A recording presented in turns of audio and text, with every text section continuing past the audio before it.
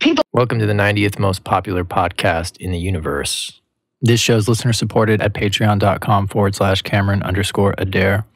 Other means of support can be found at podcast.CameronAdair.com. You can support the show for free by subscribing, rating, and reviewing wherever you're listening right now. After 3 years, we hit the top 100 chart, and I wouldn't continue making the show without the support. You can also leave a voice message for the show through a link in the notes. Here's the show.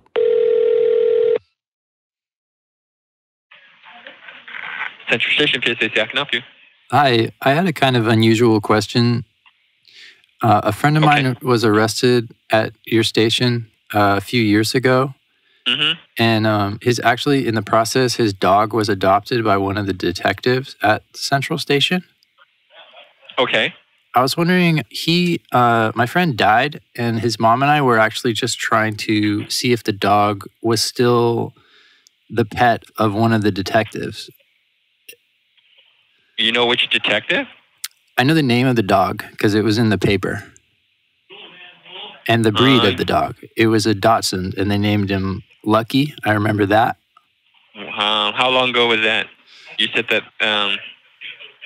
It was probably maybe as long as 8 years ago. So pretty long. 8 years ago? Yeah, pretty long. That detective's probably retired already because we have all new detectives here. Oh, really? Yeah. Okay. All right. Yeah, it would be really awesome if you knew of any of the, I guess, officers or detectives that had a Dachshund named Lucky. It'd be nice to know. Let me actually ask. Give me a second. Okay. It's actually probably... For the record, I was on hold 1 minute and 35 seconds here. It's probably like 10 years ago. Long time ago. Hello, sir? Hi. Basically, I heard, I sort of kind of actually asked around for you. I heard that basically dog's actually doing well. You're kidding me. Yeah. Is it the pet of somebody at the station still, or did they retire? Not anymore. Not anymore. Retired already. They live in the Bay Area, or? I don't know. We don't know. Yeah, unfortunately. Are you just saying that, or did somebody say that? As far as that's what the officer is actually telling me, because that's the only information I have. Oh, so somebody just said, yeah, I know that officer and that dog, and they're okay? That dog is doing okay, but as far as that officer, we don't have any information where they're at. Because basically, once you retire, we don't basically ask them for their phone numbers or their address where they're at, because basically they just move on. Okay. Did the person who told you, did they remember it? I mean, he heard a little bit about it, but he doesn't actually remember clearly. So, I mean, that's the only information I have. Okay. All right. So somebody sort of remembers it and just knows that they still have the little dog?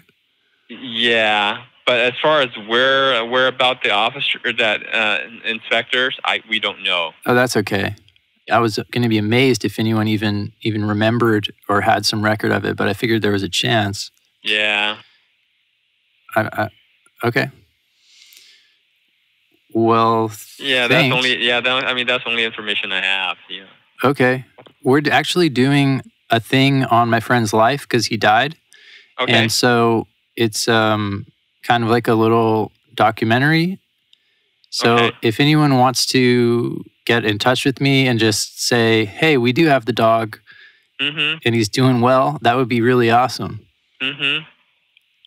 So is it possible to maybe leave a number for whoever told you that? Sure. What's your name? Cameron, C-A-M. Cameron, okay. Last name Adair, A-D-A-I-R. A-D-A-I-R. Okay. Phone number? It's 415. Okay. Okay. Okay. Yeah. All right. Okay. All right, Cameron. Sorry for the unusual question, but thanks for your help. Sure. No problem. Okay. Thank you. All right. Bye-bye. Bye.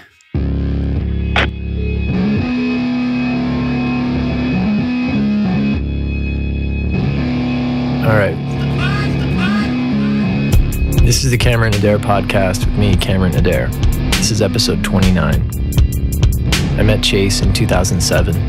when we were both new to San Francisco and living in the same building on Taylor and Washington. We quickly became very close. He played in several touring bands with label releases. We shared a lot, not the least of which was the apartment we rented together in 2008 on Mission and 19th, where I ended up living and thriving for many years. I'll preface this next part by saying that 2013 through 16 were very difficult. As far as Chase, in the spring of 2015, just before I launched this show, I made a short film about him and his motorcycle. Later that year, I was homeless and launched this show, editing the first season off a generator while living out of a van parked outside of a friend's house on Lincoln Way next to Golden Gate Park. Never mentioned that here before. A few months later, in the spring of 2016, Chase and I went to Mendocino to trim. These weeks in the woods would be the last stretch of time I spent with him. I then luckily made some degree of peace with my mom, enough to let me stay at her house while I was trying to move to LA. That summer, Chase was found in a park in the East Bay, having suffered acute liver failure due to alcohol, moments after contacting me and his sister. I keep his ashes with me and almost involuntarily call his mom every year on that day. Liz is at home in Missouri, and I'm in my studio in Echo Park. The short film I made with Chase is linked in the show notes. Here's Liz.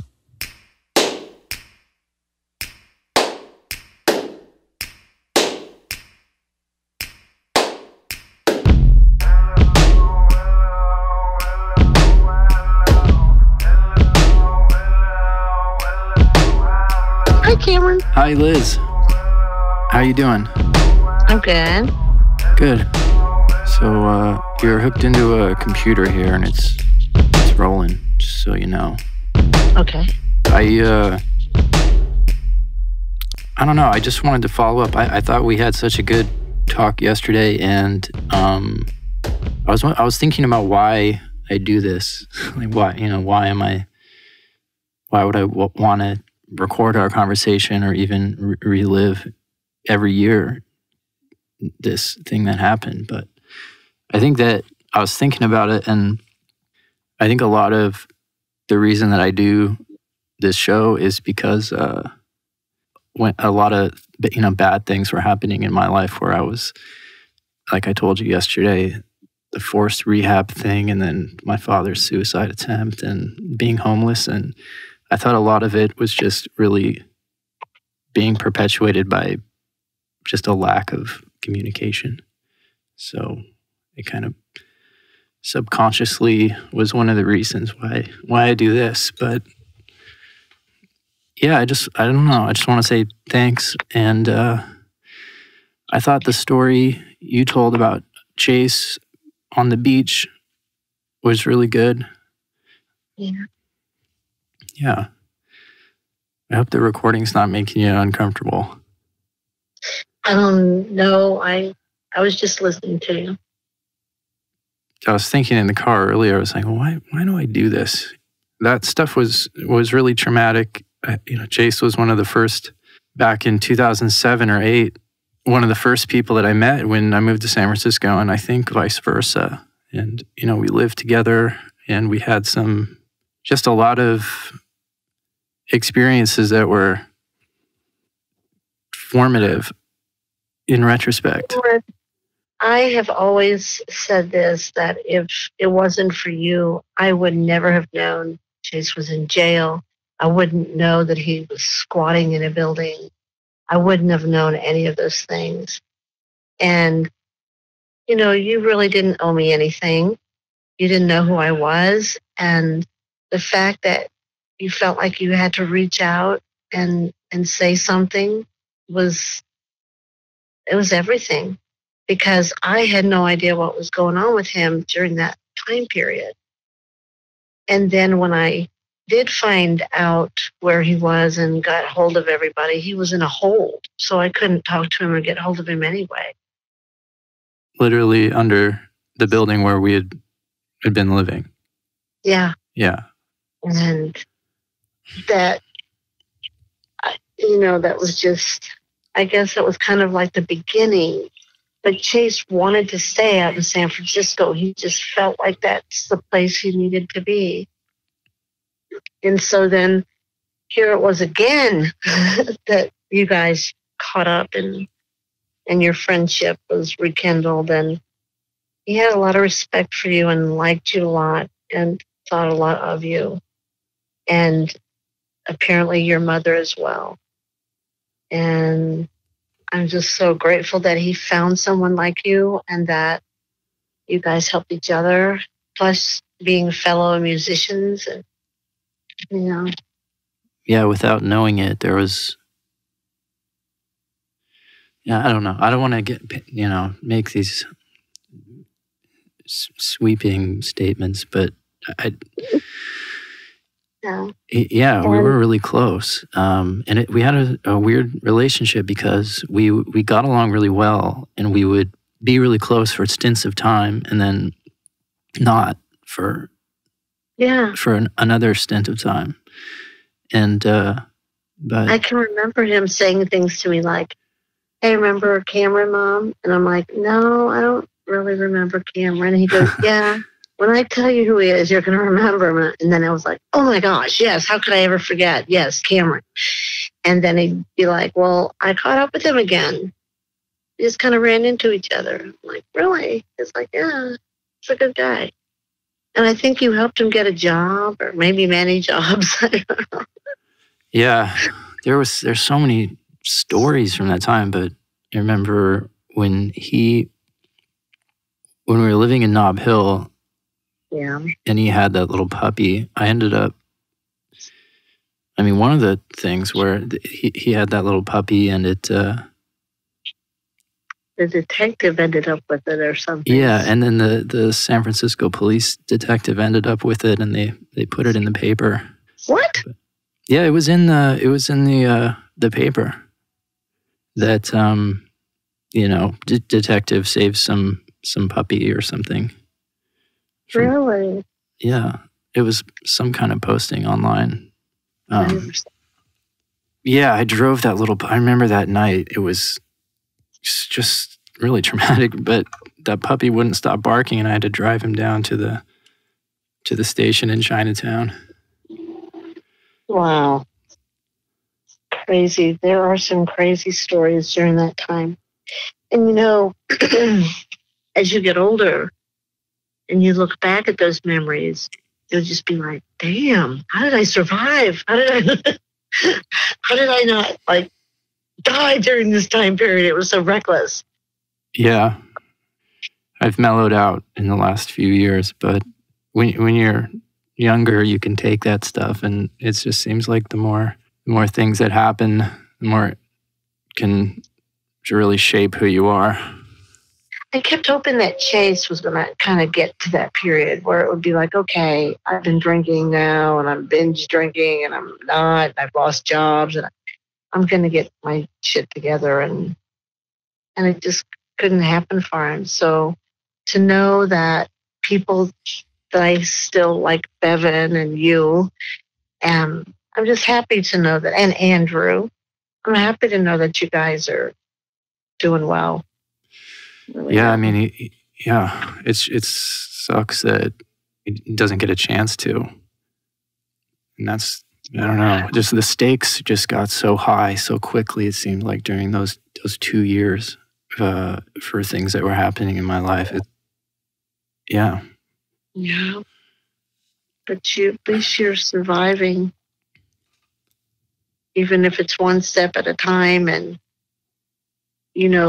if these podcasts help you and it's something you can look back on and listen to and say, yeah, I felt like that too. And that's probably another reason why you do them. Yeah, it's almost compulsive. It's not a bad thing. It's something new for me. I'd never thought of it. Yeah, I kind of just felt almost like an injustice. When I started this, I just felt like I needed to like almost just tell on all the bad things that were happening. Should try and somebody's put this out into the world. Should we call the authorities or? Right. Right. But nobody knows how to behave in a situation like that.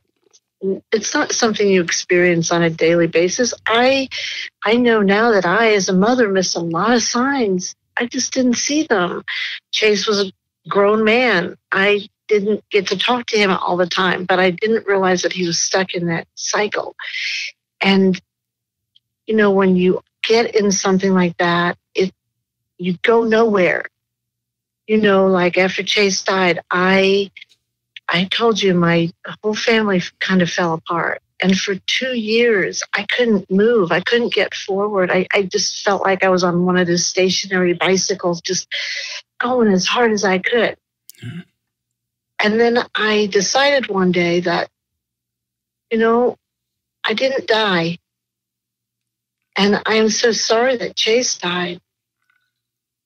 But I've got to move forward. And I started doing that. And every day it got a little bit better. And you don't go back because you want to go back. You want to go back and see what could you have done? What happened? Where did the breakdown happen? Why didn't I say something? But you can't do that because then you're just staying in the same place. Right. And you're just spinning. And, now I look back at things with Chase and their memories, and they hurt. They still do sting. But I don't blame myself for the things I was blaming myself for. And every once in a while, I'll go there. Why didn't I get on a plane again and go get him? And why didn't I, and no, stop, because you got to move forward. And you've got to look at it as a life lesson. I'm never going to let that happen to anybody I love again or know if I see those kind of signs. But then again, Cameron, what can you do? You can only do so much. Yeah. Right? And I wasn't there or I didn't know about your demons. But someone must have helped you come out of that hole, whether it was your girlfriend or your family or friends. And you were able to stay out of it. Yeah. You're still out of it.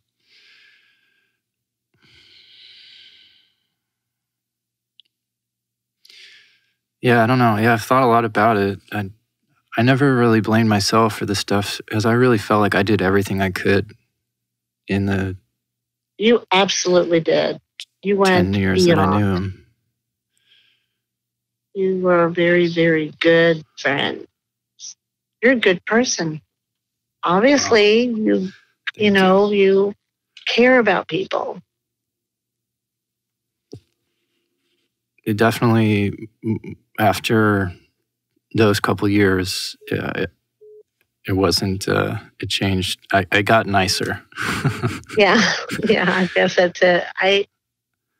When I think about, well, what would be different now if Chase was alive? Probably nothing. And that's what's sad. That's what, I think it was really weird because right before Chase died, I went to 2 funerals for people younger than him. And I remember when I was at the second funeral, I was like, God, are you preparing me for something? Because, 2 random deaths. And it wasn't a month later that Chase died.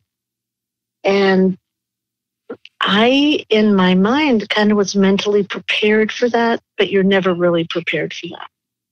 But I thought it was a possibility that I could get that phone call. Wow. And it is just something you can never forget.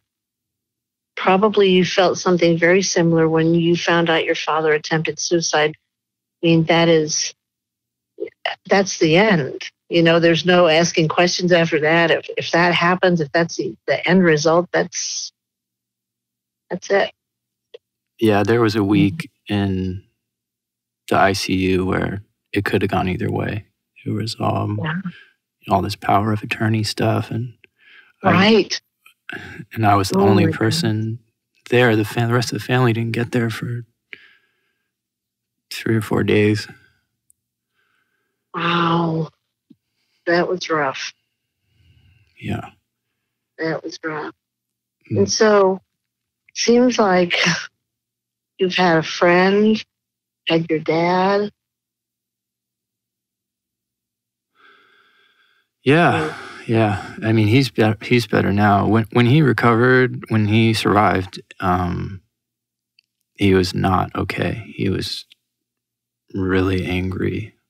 He would snap, and I had to move out because I was staying with him occasionally, and that's when I had to start. I mean, I was homeless in San Francisco, living in a van for probably 4 months. Oh, wow. Yeah, parked outside my friend's house. So that was, and then the Chase thing right after that. It was just. Oh, that was right after that. I think also that's kind of part of the reason why Chase thought it was. I mean, he saw me being homeless. And then it was kind of like, well, I'll just be homeless for a while. I kind of think there was like a justification there where he thought that he could just be sleeping in the park or in the motels that Ty had paid for him. That's crazy. I didn't know that. But I mean, that was coming from, I mean, I had rented a studio apartment that was, I mean, I was doing well before that. So it was a big contrast. It's not like I'd ever thought that I would be in that position. That's rough. I wonder too, like when all this kind of stuff was happening, I couldn't find a reason for it. It just seemed like the dice had been rolled and they just kept coming up bad. There was just no like people can lose their lives for no reason. And there's nothing behind it except just the forces of the world. I think you begin to realize kind of how fragile it really is. I had a friend that went horseback riding and was talking to his wife, was having a good time, stepped off the horse and died from an aneurysm just like that. How does that, why is that? There's no justification. There's no closure. It just happened. And you realize, and Chase, I would get so angry with him because there was no reason. I never understood why Chase, how alcohol could be so powerful and take over his life because he had a good life. He didn't want for a damn thing. He had a good life. So alcohol became something that he needed to get him through the day. I have no idea. And became his demon. Yeah, it always seemed out of character for me. When we were living together, it ended with pretty much me kicking him out. And it always seemed out of character to me for him when he was binging. And I never got it. I never understood. Like what? It didn't seem like... I don't know. He once told me he liked that feeling between being conscious and not conscious, that it was a great place to be. And I never understood that. I still don't understand that. Why would you want to be that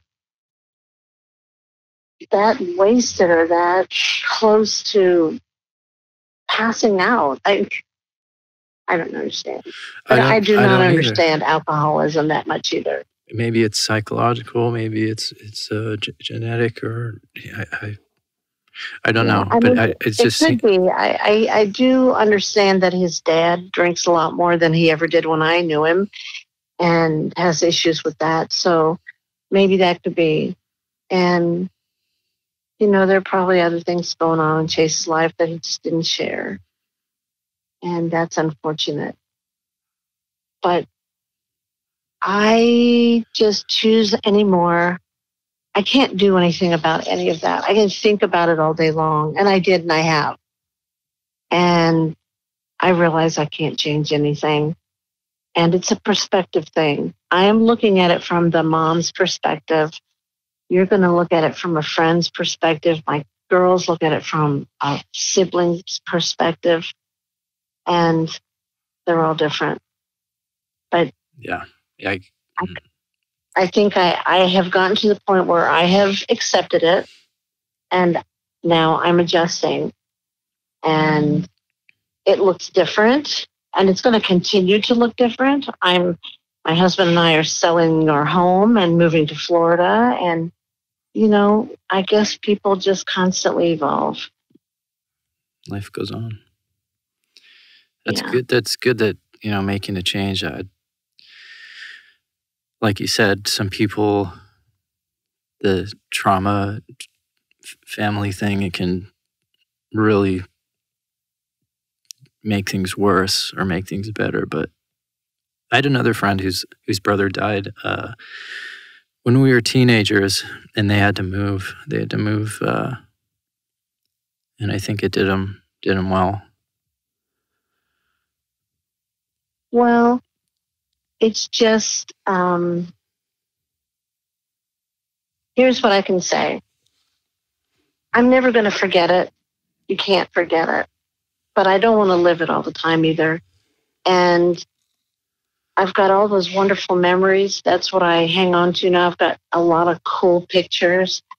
And I used to feel like I needed to get Chase's story out. He was, so young, and he died, and he had all these aspirations. And, when we were up there on that hill and people were telling me about him, and I thought, here you were in this ginormous city, and all of these people felt drawn to come up here to this hill to share your memory. And that's powerful. Yeah. They didn't have to do that. But that's what effect Chase had on them. And sometimes you don't even know a person till they die. I realize that as well. And I didn't know my son as much as an adult as I did as my kid. And I'm sad that I didn't. But he was a mama's boy, I will tell you that. And it has been extremely, extremely sad. But I feel him around me, and I feel like it's a good thing. And I feel like I get to keep him this way. Like Bevan, she's going to grow up and find somebody or find something and do her own thing. And she's going to get to do that. And that memory of Chase will just fade as the years go by. Yeah. But they won't for me.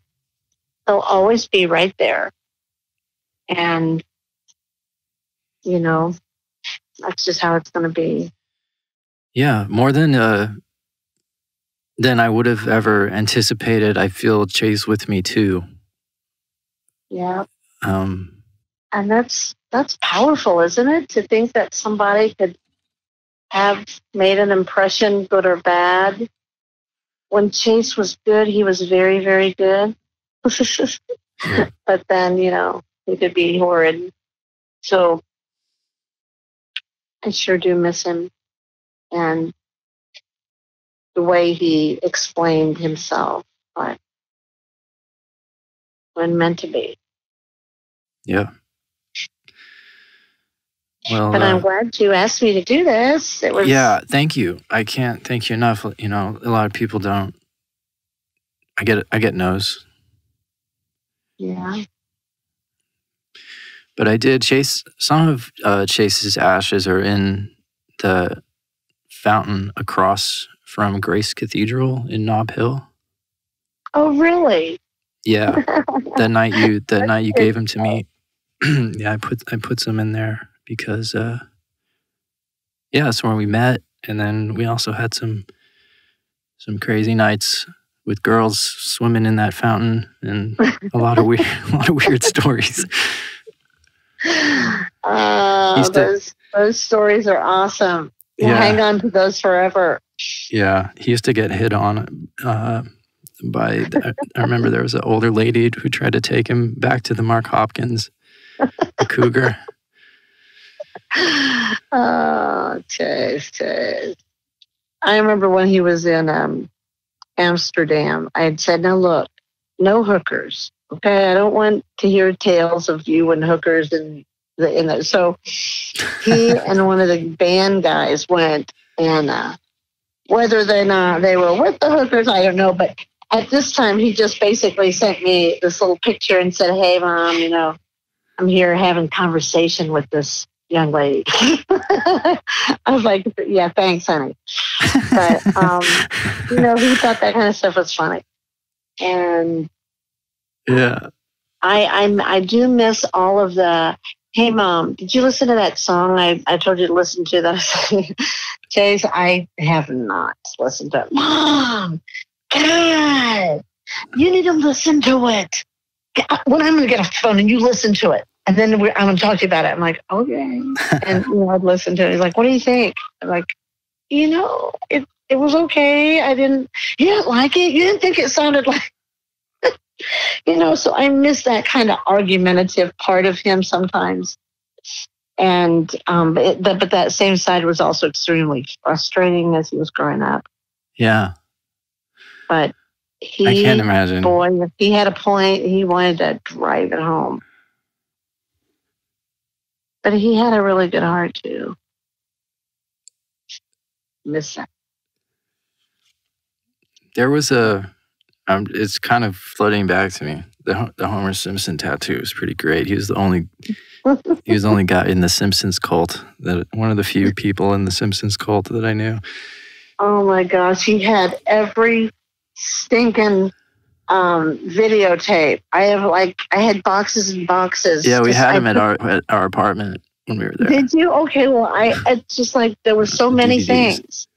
And because we just literally packed up his entire unit. Here he was homeless. He had a freaking unit that he kept all his shit in. And so we brought all that back.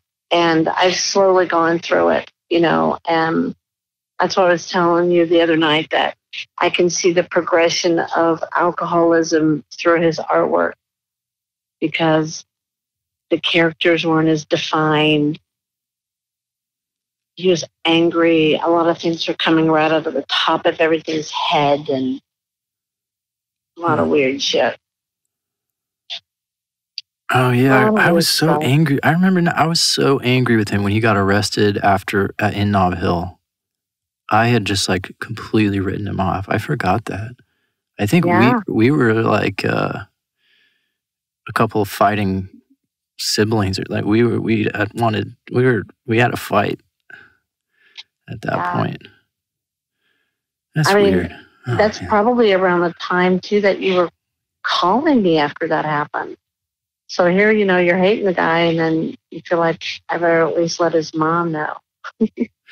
Oh, then there was also, I remember when we were living in that apartment on 19th and Mission, he was always eating sunflower seeds. Do you remember this? Of course I did. I kept telling him, dude, you're not supposed to eat the shells. It says right here on the bag. And he kept doing it. And then I was out of town or something, and I called my mom to rescue. I remember him telling me that. She had to take him to San Francisco General because he had eaten all the shells. Oh my God, Chase. That's embarrassing, but it's hilarious. Yes, but he was like that as a kid, and I couldn't tell him anything. Nothing. He probably hate me telling that story. Because he described to me the procedure that they had to do, and it was not. I'm sure it was pretty painful. Oh gosh! But did it keep him from eating them? I didn't see it anymore. He always ate a lot of sweets and salty stuff, but I didn't. He liked salty and he liked real sour stuff too. Yeah. And yeah.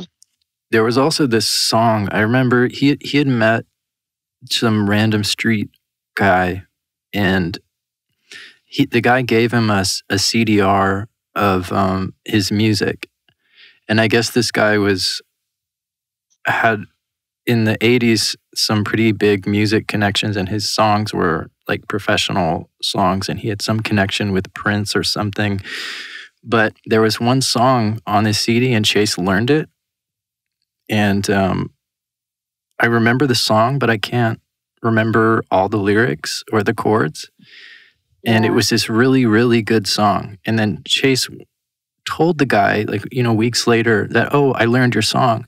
And the guy was furious, because he didn't want anyone, this was like the only thing he had left in the world was this EP. And I wish I had a copy of that song because it was so good. I could actually have it and not even know it. You've got so much stuff here. Yeah, the guy was called Another Derek. It was his artist name, and the song was something called like "Some People Go Crazy." But we would play that song, and it was so good. It would be worth covering now. Although I don't think if Derek's still around, he would like that. But I don't think he probably would. Yeah, it was this weird thing because I'd see Chase, after a year of not having talked to him, and it would always come up. That one song would always come up. Really? I don't know. I know he one time told me like a password that he had to get into some of that stuff, and I can't even remember what it was. So I can't get into some of his stuff. I did get his SoundCloud stuff, but, I don't know a lot about that stuff, so it doesn't really mean a lot to me. And then what happens is down the road a couple of years, I catch on. I'm like, oh, that's what they meant when they... So, just my generation catching up with me. Yeah, but a lot of it's... Yeah, I remember he had a little digital recorder. He did. I got that too, with a lot of the names of a lot of his songs and a lot of his recordings, and we're keeping a lot of that. But I told you, he had a lot of music. Yeah. So. Well, before he passed away, we spent 2 or 3 weeks, in the woods up in Mendocino. Yes, you did. And it was nice to have that. It was. He started drinking again back up there, though, didn't he? Yeah. Yeah. He did. Yep. Yeah, and that's right when he gotten back from rehab. Literally, we sent him back, and he was heading up there. I thought it. I was like, well, that might be a good thing because he's out of. He wasn't a real big pot smoker. He's out of the way of, mainstream people and kind of alone in the woods, so to speak. And then he told me he fell off the wagon up there. I remember one night he got drunk. Yeah, you're pretty deep in the woods. It's I think you go to the outside world once a week. Yeah. So. Yeah, I know. It was just a bummer that he went and he was weakened and got it. But I guess there's no, it's fate. You are given a hand when you're born, and you think you're going to play it a certain way and you're going to cheat somehow, but. In the end, it is what it is. And, I wonder about Chase. I'm like, Chase, were you awake when you died? Were you passed out and don't even know? You know, a lot of weird things kind of came into my mind after Chase died, because when I was talking to him the day before he died, he was going in and out of consciousness, and he would tell me he loved it right when he was going to sleep and right when he was waking up. Well, that's exactly what he told me, that euphoric feeling that he felt with alcohol when he would be so drunk he passed out, and then he's coming back to in that state right there, which I can't imagine that he liked. And he liked it. So yeah, he his phone was being weird. I still have some of his voice messages from that month on my phone, but one of the more difficult things was that he had sent me a Facebook message I just pulled it up, at 12:06 p.m. on June 11th. And I think that was probably the last communication. I know you and Erica both had, because she felt like she was one of the last people he talked to as well, and she was having a difficult time hearing him. And I guess she said her last words were something like, Chase, I can't do this anymore. And then, of course, he died that day. And so she deals with her own demons with that as well. And I don't think Chase took it as, my sister doesn't want to talk to me anymore. I'm sure he knew it was pixelated or whatever. It just sounded all digitalized, and it was hard to understand him. Yeah. He sent me a message that said that he was detoxing really, really badly. And I was told later that was the worst thing he could do. It was to try to detox on his own. And because your body's in such shock. And I think the reason that was happening, Cameron, is because he literally could not see to go anywhere to get anything. I think in the end, Chase knew what was happening to him. He was in denial. He was telling me, I'm not going to die. Mom, I'm not going to die. And I don't want to die. I'm not going to die. And he flipping died. Yeah. I had that talk with him too. That's crazy. And so, we all tried. And he knew it. And, I wish he could just come and tell me in my sleep, hey, Mom, I did hear you, or whatever. But instead, my last memory is him getting out of my car, heading to the airport.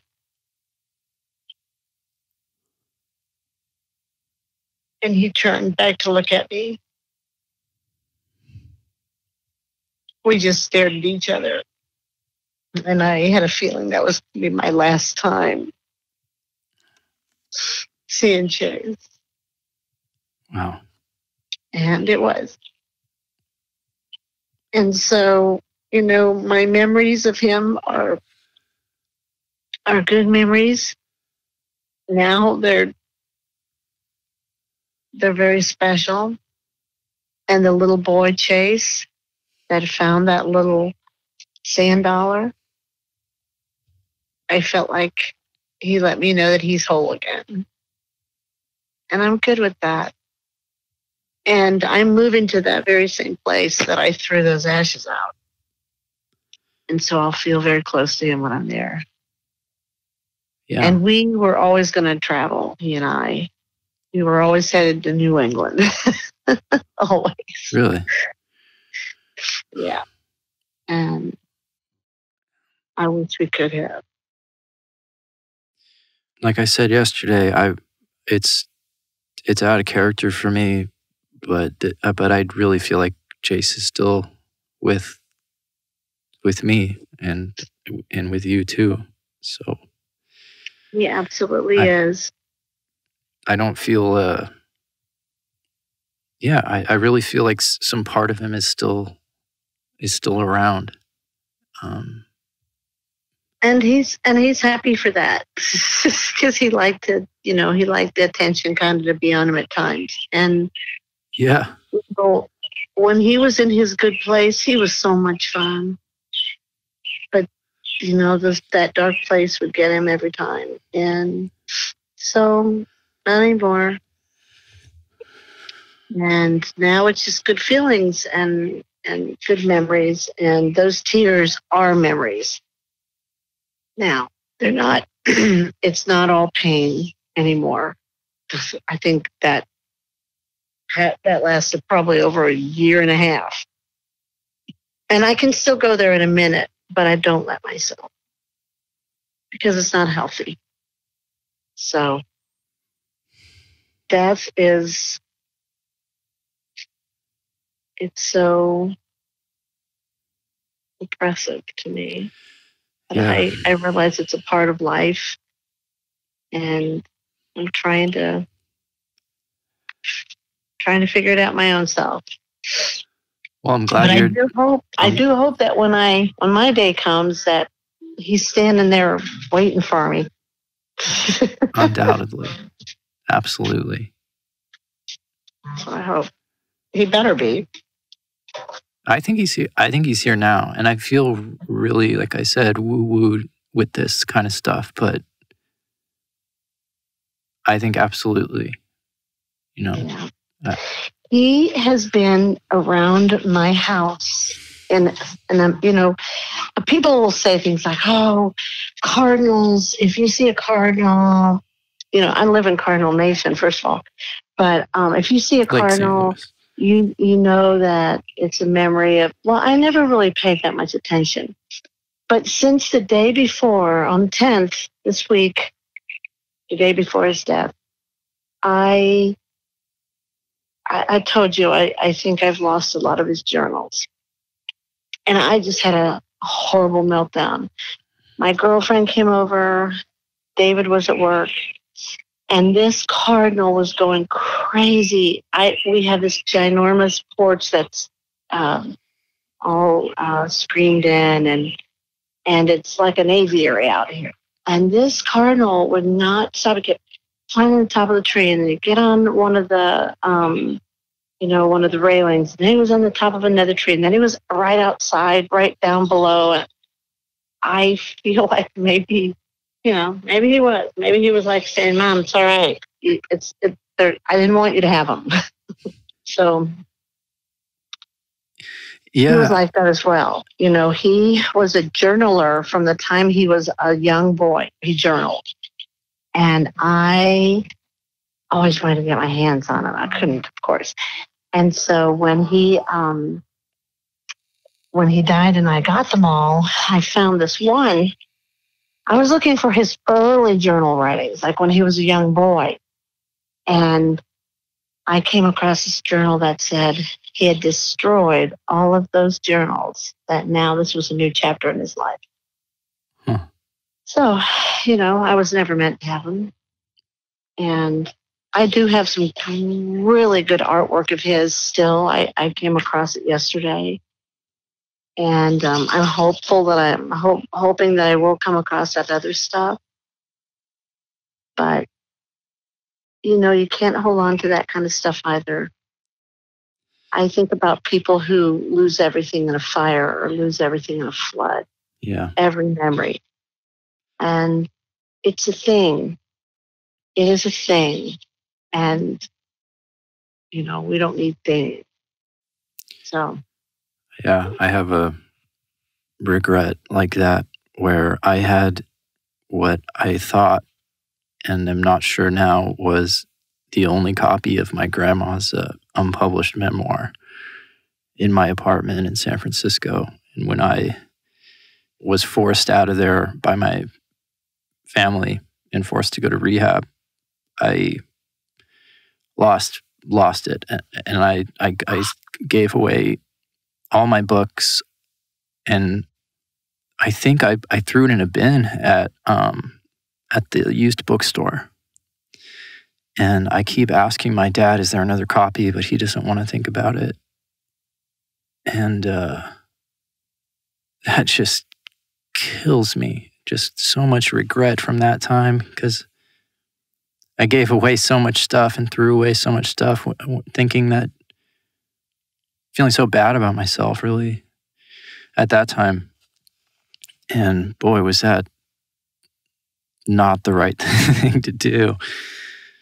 It's far enough away now. Like, I mean, I even went back to that bookstore 3 years later, and they still had one of my books, and I bought it back. I bought it back, and the lady at the register thought I was insane, because it was literally my book that I'd sold there 3 years earlier. But the memoir, I don't know where it is, and that it's still unresolved. Right. And I don't know if there's another copy. It may resolve itself sometime, and it may not. So you can't do anything about it. So you just have to accept it and then hope. Just like I'm hoping that I'm going to open up one of my containers and I'm going to see all those journals. Because my girlfriend, everything I donated so far, I've donated to Goodwill. And my girlfriend called Goodwill that day and said, if someone had made a mistake and a container full of like personal items and journals and things like that, would they have set it aside? And the lady said, no, we're instructed to just throw it all away. Throw it all away. And so, I was a mess on that day, and you called that night, last night, right? The night before, I don't even know what day it is. Yesterday. Yeah. So. Or no. I don't either. Yeah. Yeah, 2 days ago. 2 days ago. And so, I was a mess, like I said, and that bird just kept flying around, and there's not a damn thing I can do. If they're gone, they're gone. But I do, luckily, have a few others, smaller ones, and so I'll have those. Yeah, I'm more careful now that happened. It hurts. I know it does, and just like you said, that's the only copy. It hurts even more. But it is a thing. It is a thing. And hopefully you have some great memories. Yeah. Maybe it's a sign that I should write a memoir later in life or something, if it never turns up. Maybe it is. And yeah, maybe it is, Cameron. Are you at home, or are you at your studio, or I'm at my studio. It's one of the bedrooms in our apartment. Oh, nice. Mm-hmm. Yeah, it's really hot here. Is it real hot? Oh, well, let's see. You're in Los Angeles, so yeah. And you guys have been getting a bunch of rain, haven't you? Yeah, a couple last month. A couple months ago, it was just crazy. When it rains here, it rains torrential. I know. And then later in the summer, the Santa Ana winds come and blow all the plants over. Yeah, the Santa Ana wind. Well, I don't know if I have anything more to say now, but I do hope that, you get all the things that you'd like to have accomplished in your life, but don't beat yourself up if you fall short of it. And you're a good friend and such a warm person, Cameron. Well, I am so glad that Chase got to know you and that I got to know you.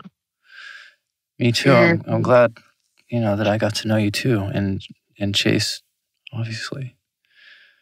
Yeah.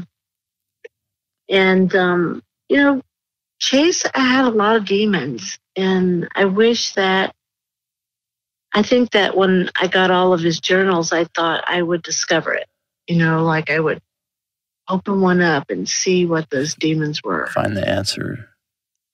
And that they aren't in there. And his works and his paintings reflect the times, of course. But when he was in jail, he became a jail artist, and he would make the most disgusting things. He said because it got him cigarettes, and so when he would write letters, he would decorate the envelopes like you wouldn't believe, and so his artwork is all over these envelopes and inside the letters, and his creative juices started flowing, unfortunately, when he was incarcerated. And I just wish it would have kept on. I really do. Yeah, I remember when he got out, he had a song or some like performance or something that he had come up with that he was telling me about. Wouldn't surprise me one bit. But thank you for doing this. I hope it's not intrusive or anything. It sounds like you're okay. You get it. Yeah, I get it. And I think it's important to have some respect for this issue. I remember that Chase's last words on his the San Francisco weight or whatever, no pressure. And that is how he wanted to live his life, with no pressures, I always thought no motivation, but again, it was a different time period. But I sure wish I could have gotten to know Chase as an adult more than just the mom, because the letters that I have gotten and received and cards and things that were sent to him, he had a lot of good friends. He had a lot of girls that would send him pictures in different states of undress. I think that's quite interesting. That doesn't surprise me. To be a guy. So yeah, I've thrown a lot of those. I'm like, I don't know. Yes, she's cute and she's perky, but okay, yeah. Yeah, he was always he was always the best looking guy in the group, and it's true. I remember he told me one of our other friends, this Brian probably won't appreciate me saying this, but he told me that Brian said to him one time, if I were gay, I would date you or something like that, or I would have sex with you. Like, okay, what does that mean? Oh, gosh, that's funny. Yeah. And, the sad thing is, like, some horrible shit went down when he was really in the end, when the bad stuff was really happening there. And even though, like with what he did with his friends, my grandmother's mandolin or whatever it was that Chase beat to death, they showed up there because, she said, because we love Chase. And he had a demon, and it was unfortunate. And they still have Philly, to my knowledge. Oh, good. Yeah. And I'm sure by now that couple, I would think, has probably moved on from that apartment. But they were a cute couple. Yeah, that was a good place. It was. Good location. And I know Bevan moved in there. I don't know if she's still in there, but she did move in there for a while. I was texting with her on a Wednesday, and she said she was pretty upset, and didn't seem like she was in a good place. She posted something on his, she posted something about him. And yeah. But she's still in San Francisco. She was a sweetheart, that's for sure. Lots of pictures of her. And it's interesting because, of course, I connected with her mother on Facebook. Her mother lives in New Jersey. And so, just all the things that are going on with her mom. And it's funny how life is. Yeah, I'd like to catch up with her more. Like you said, I kind of worry. I worry that she's I'd love all right. to know what's going on. Sometimes I see pictures of her and it looks like she's in a dark place. And so I hope she's not. So beautiful. I'd hate that. And so young. But again, alcohol is a demon. I don't even think it's a drug. I think it's a freaking demon. And if you enjoy it too much, it's just like the serpent, and it'll get you every time. And I've watched Bevan since Chase died. I've seen pictures of her and there are times she's totally trashed. And so I'd hate to think that demon will get her too. Really would hate that. But you can't control other people. Yeah. But it is a demon. From the outside, San Francisco's it's a drinking town. I mean, that's where I learned how to drink, and you kind of have to live in a rat race like that. I mean, it is. I don't think unless you're away from it, and then you go back to it. And I'm sure LA is the same thing, and all of those big cities. There is this constant hum. There's this constant grind that you can't escape. And then you go away from it and you go to the country or whatever. And for a while, it's like really uncomfortable because you can't settle down because you're missing something. And it's that damn grind that you hear when you're in the city. Yeah. And it takes its toll on you physically because your body is always, we're trained while we're little to be aware of our environment. And then the state that the world is in right now, you're always in that flux, whether you know it or not, and your body reacts to it. And I think after a while, it can wear you out. So yeah, I'm sure alcohol is great. But in San Francisco, isn't pot legalized now, or is it just medicinal still? No, it's recreational. Statewide legal, but San Francisco it's been for a while, ostensibly legal for 10, 15 years or longer. Mm-hmm. Yeah. And so, yeah, that's... Yeah, I was just... Yeah, San Francisco really made me who I was. When I hear a siren, it makes me calm. And if it's too quiet, I get nervous. Because that was the environment that you kind of sort of learned to be normalized in. Yeah. And then when you were away or you are away, it takes a while to get that rhythm back. Or I feel it when I go to the ocean. It's almost like a drug. And it takes a while for me to get used to it again. And then I get used to it and then I have to leave. Then when I get home, it takes me a while to get back into. And in that sense, it's almost like a roar of the ocean, because I'm always usually by the ocean. So, yeah.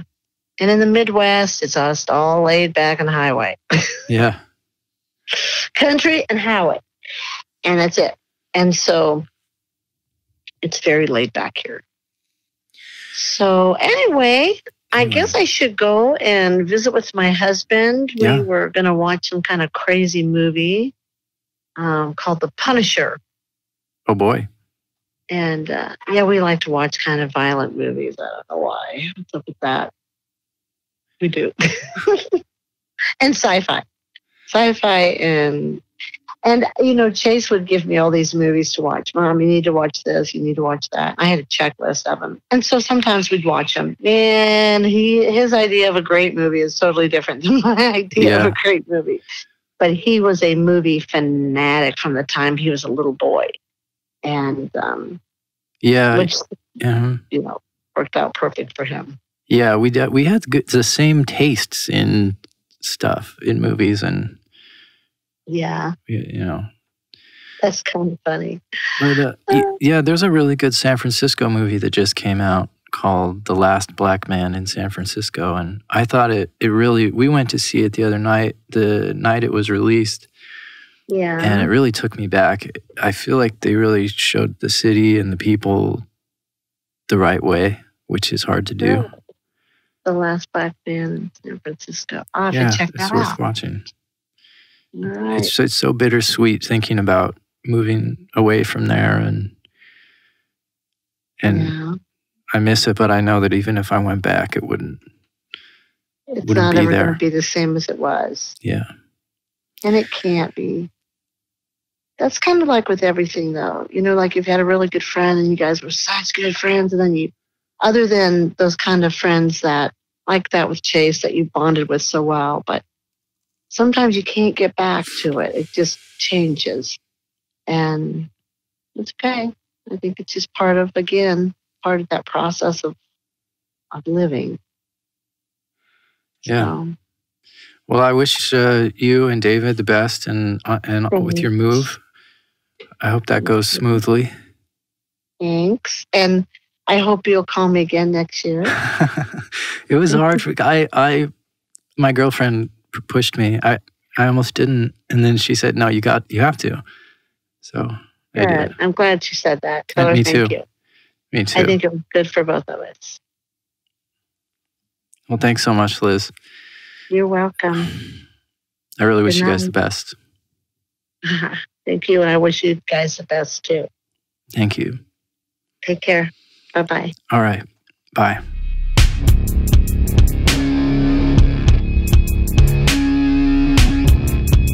You've been listening to the Cameron Adair podcast, made by me, Cameron Adair. Just want to say thank you to Liz. You know where to find this show. Thanks for listening.